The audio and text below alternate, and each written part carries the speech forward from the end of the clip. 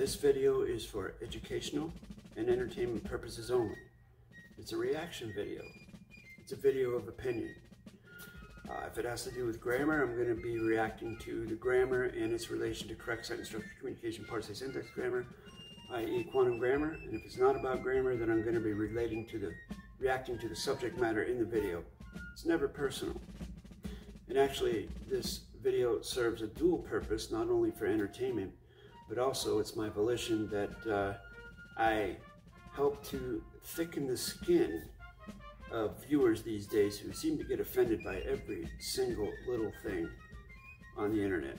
Also, for those of you who look at such things, what I'm doing with my hands is involuntary. There are no hand gestures or anything going on here, except for maybe if I do this, but it's just, you know, speaking in front of a camera.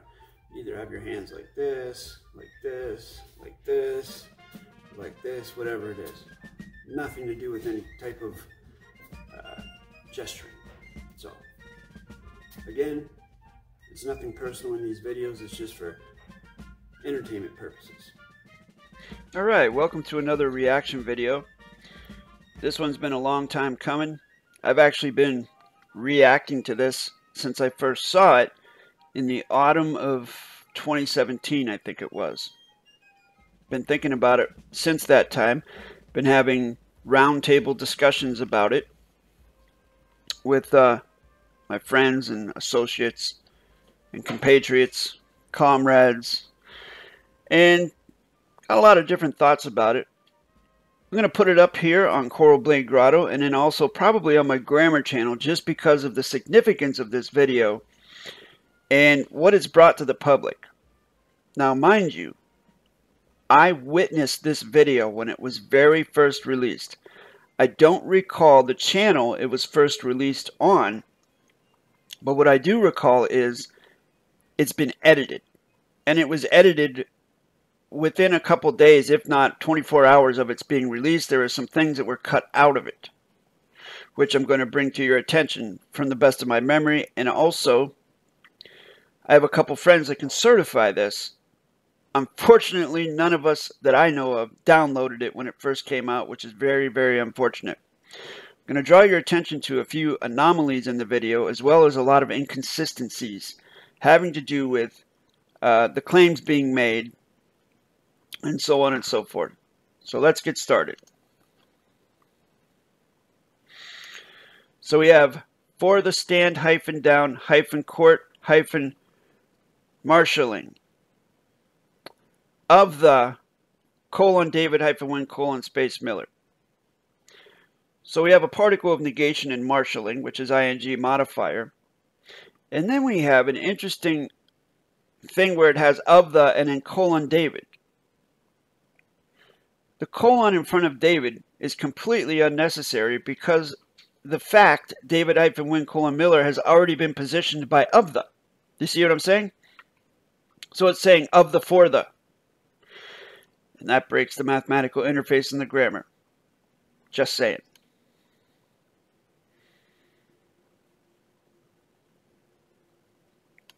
Now let's take a look at this document here. July 2017, 23rd of July. And we have autograph over the $1 stamp. I draw your attention, ladies and gentlemen, to the flag at the very top. Do you see the finial on that flag? Do you see the topper on that flag? Are you aware of Army Regs 840-10?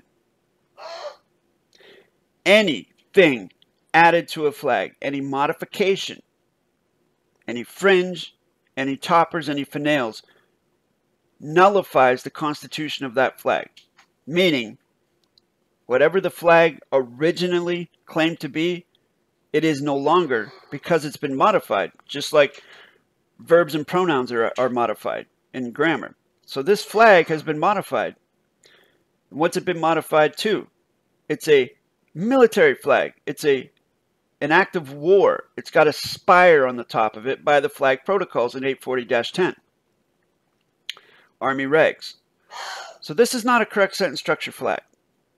I don't know what this is, but it's not correct sentence structure flag because it's been willfully modified by the spire on it.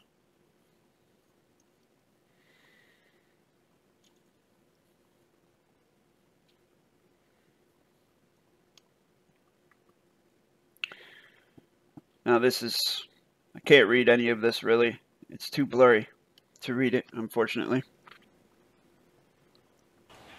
Corporation case RR 385-460-312 US.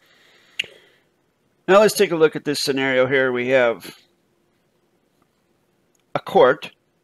Now, it is true that if you create a court, you create a court anywhere you want to create a court.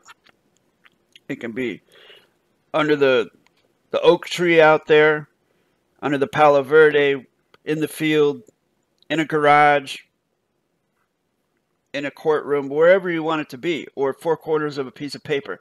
That is a courtroom. Everything, as a YouTube creator, okay, as someone who is cognizant of creating videos and creating atmospheres and things like that, I'm aware that just about everything that goes into a video creates a scenario in the viewer's mind. This is no different. Look at the individual that's over the left shoulder of : Russell -J : Gould, which would be your starboard side, the viewer's starboard side. You have an individual holding an automatic rifle, standing there. Now, what does this produce in your mind? What does it make you think? What could be the possible reason for an individual? I'm just asking this as a viewer. What could be the possible reason this individual would have someone with an automatic rifle on wherever this place is? I have to guess it's in Wyoming at this point in time. I mean, it's very interesting that this is put in place here. Anyways, let's continue. Special Military Market Marshal Field Court Marshalling. Okay, so it's a military field court marshalling. Due to David Miller's medical condition, as he has suffered from a massive coronary that required cardiopulmonary resuscitation after many years of working under stress. Due to the medical conditions that he incurred, he has demonstrated to this court that he lacks the capacity to perform as a postmaster, postal-in-inspector, postmaster-general, port-authority, muster-master, postmaster, banker. Hold up right here for 1 minute, ladies and gentlemen. If you listen to what he just said that David Miller lacks the capacity to perform, and then he goes on to name some things. I never knew that David ever claimed to be Postmaster General. First of all, that's the first thing that popped into my head. Actually, that's the second thing that popped into my head. The first thing that popped into my head is this man is making a claim for someone else. With correct sentence structure, one may only make a claim for oneself. If one has been damaged by someone else or another vessel, then one would make a claim of damage. Because it's, for example, if I'm being damaged by something, I make a claim for it. That I've been hurt in this way or been trespassed upon.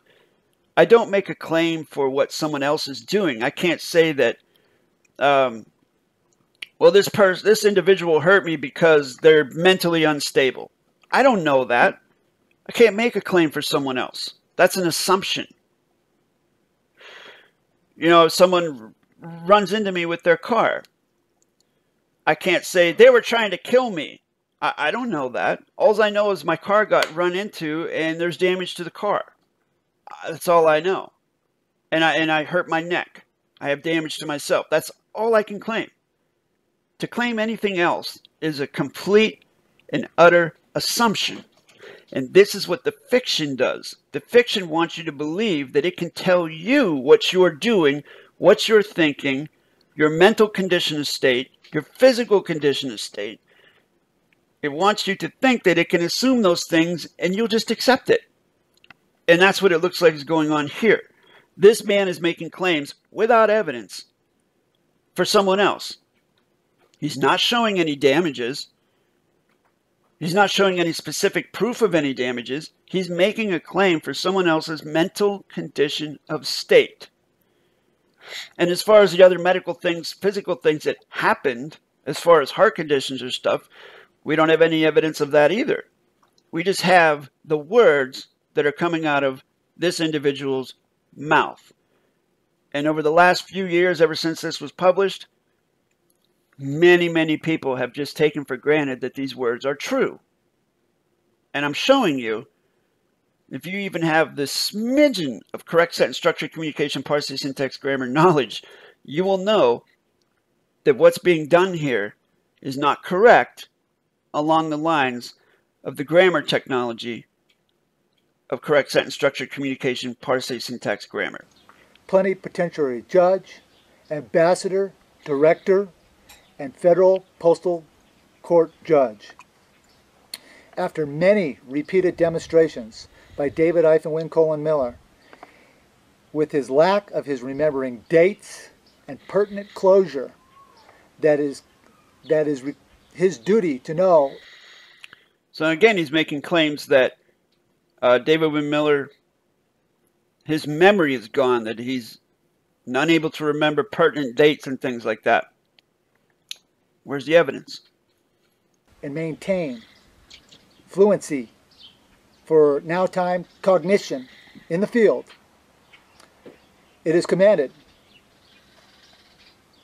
It is the command of the Special Military Market Martial Court that David Miller is stood down as an active participant and vacated from his using correct communication, parsing, syntax, grammar. Correct communication, parsing, syntax, grammar. He didn't say correct sentence structure, communication, parsing, syntax, grammar, first of all. And second of all, he's speaking in adverb, verb, adjective, pronoun. So he's literally written on a piece of paper. He's reading from it, right? You and I can both certify he's reading from a piece of paper. Fiction babble. And quantum grammar mechanics. He no longer has authorization to use correct communication, parsing, syntax, grammar, and quantum grammar mechanics.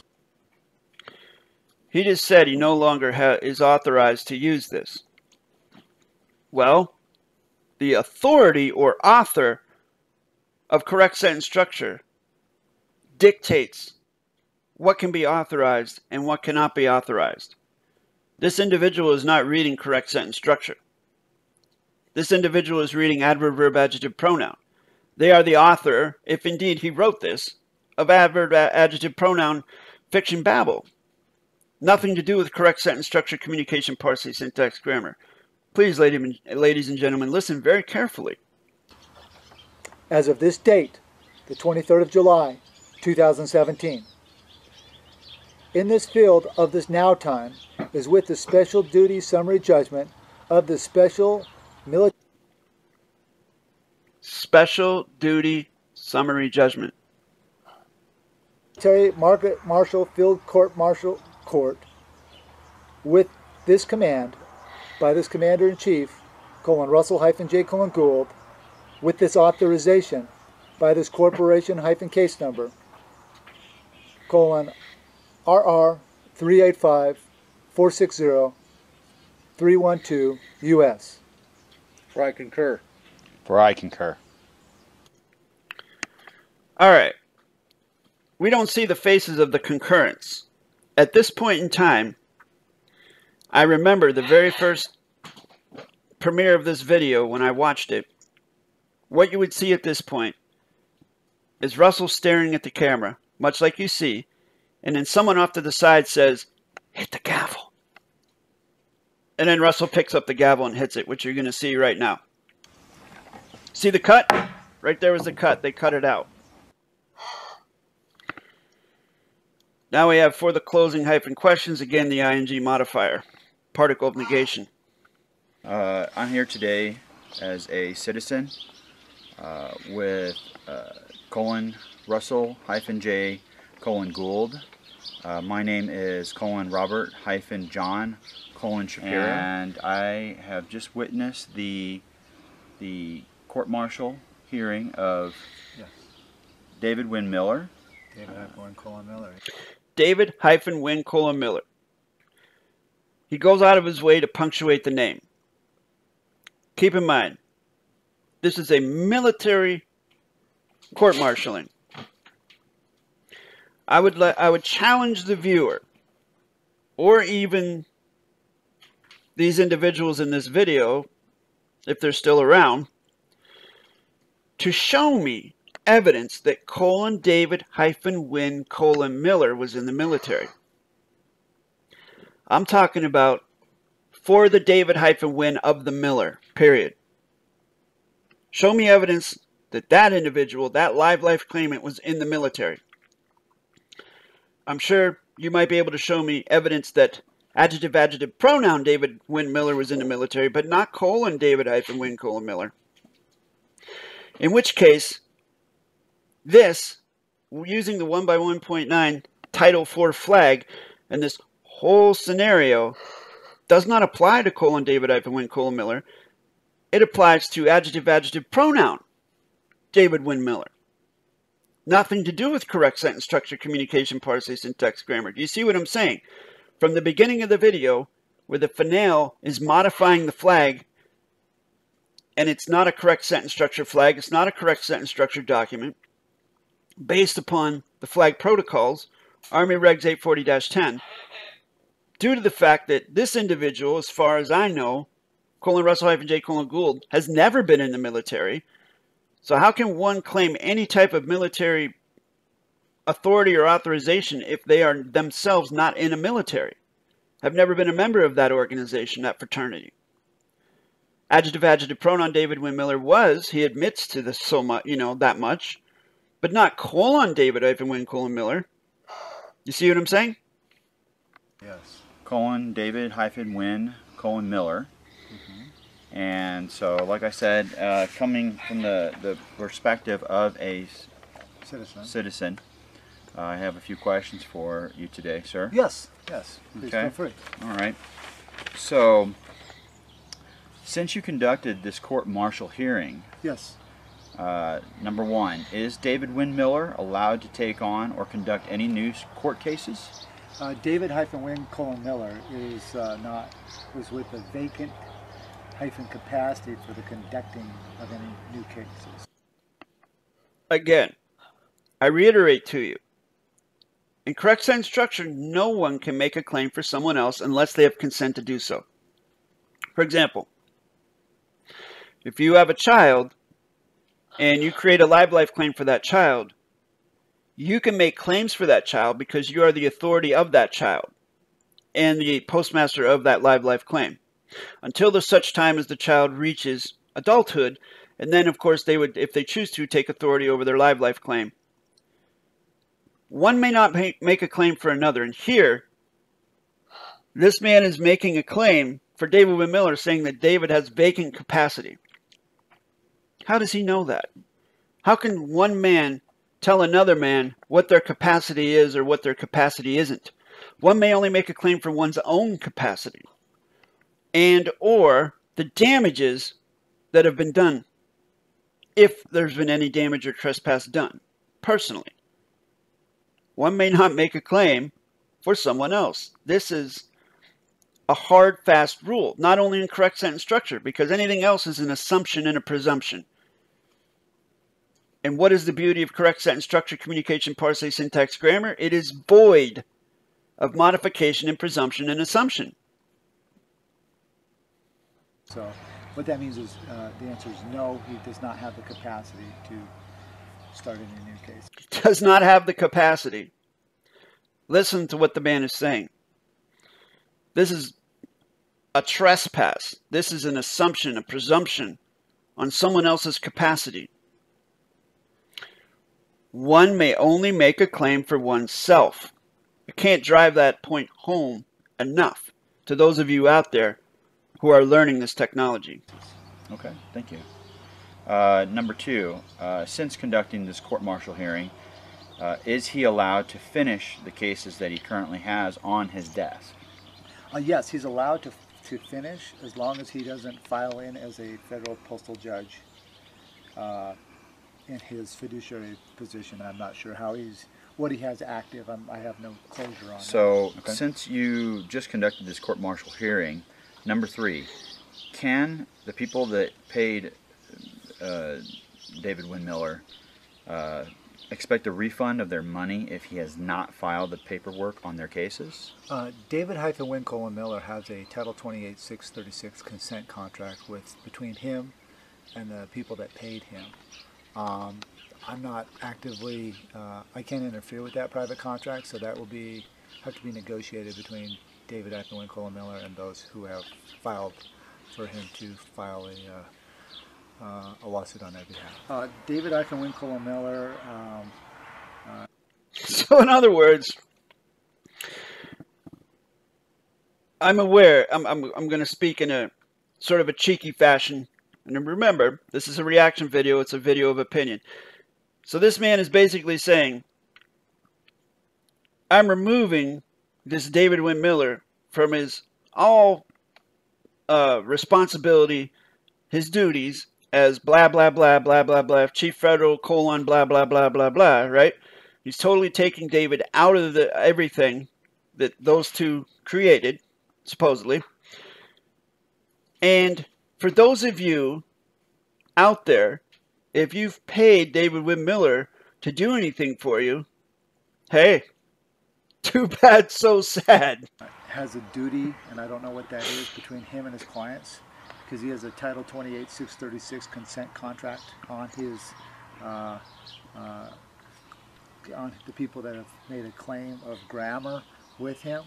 That would be strictly between him and the claimants of the damage, the victims of the damage. I can't speak for Dave, so I have no first-hand knowledge. Maybe some administrative costs off the top, and I'm not sure what he would do. So I don't have enough full closure on that, with what he has contracted in and what he has contracted out. Okay. All right. Thank you. You bet. Thank you. If the citizens, if you have any other questions, feel free to email me and get a hold of me, and here for the will of the people. He's here for the will of the people. I challenge the viewer to go ahead and email him and see what happens. So, thank you.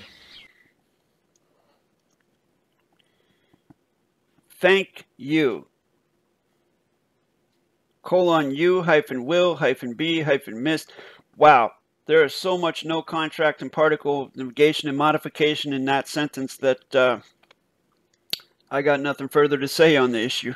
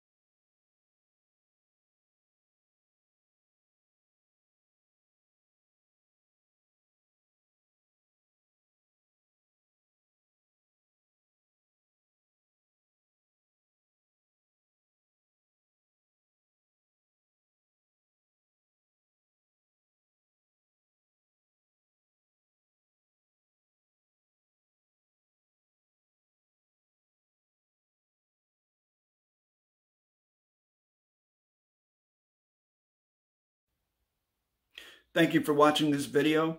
I hope it provided some clarity on the subjects mentioned. You can email me at the email address that's been screened at the bottom of your picture for the whole video, jasonmatthewg17@gmail.com.